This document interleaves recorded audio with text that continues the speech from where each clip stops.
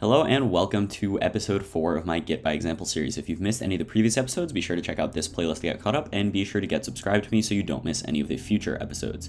So today we're going to take the work that we've been doing locally and finally push them to a remote server, specifically Github.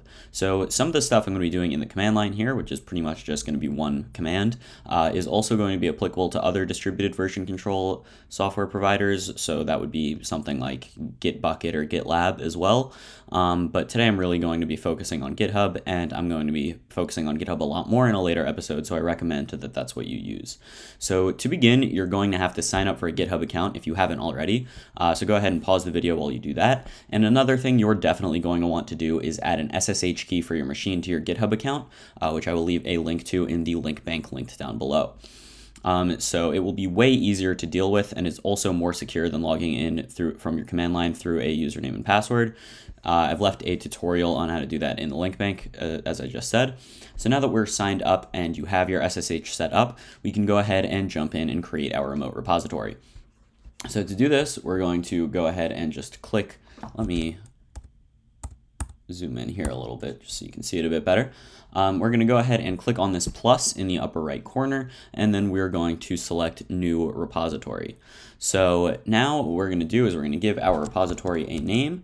So we can call this like GitX or something like that, and just say this repository is the remote, is what I am using as an example for my Git By Example series. So we can go back and add more stuff to that later. But for now, we can just go ahead. We're going to put that on public for now. And since we are going to keep working on our old repository, I am not going to click any of the initialize repository with commands right here. So from there, we're just going to go ahead down and click create repository. So once we do that, we will go ahead and be greeted by this screen right here. So from this screen, what we can go ahead and do is we can see here that we have this URL right here on the SSH version of this. So this is just the actual Git URL for our repository.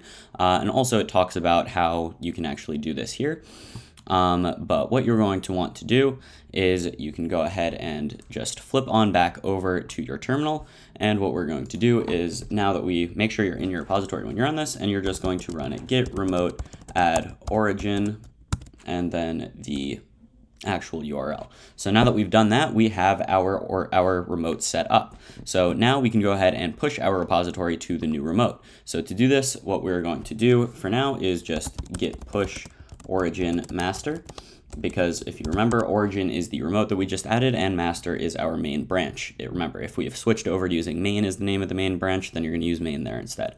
So if we haven't tackled branching yet, so this is the only thing that you're going to want to push because everything that you've done so far is on master. So we can go ahead and run that. So now if we go ahead and flip back over to here and we refresh the page, then you're going to see that now all of our stuff is put into our repository right here. So now it is fully available on GitHub.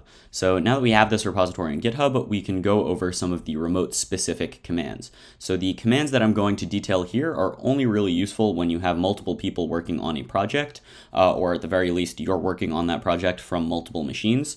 Otherwise, if you're just working on one project from one machine at a time, you can just do everything as normal and then just push it every so often. But now we're going to jump into the actual ways that we interact with remotes.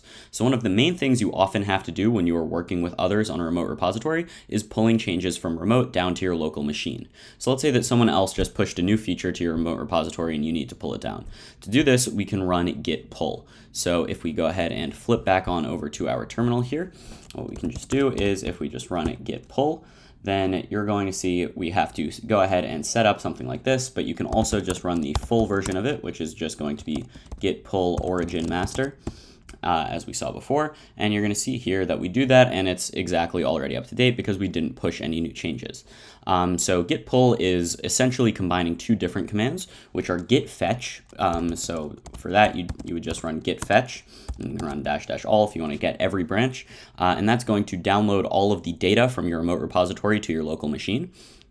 So any changes that happen are going to be downloaded.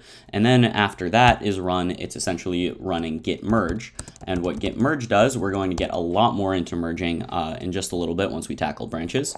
But what merging does is it essentially takes those changes that you just pulled down, and it's going to go ahead and integrate those into your actual working directory.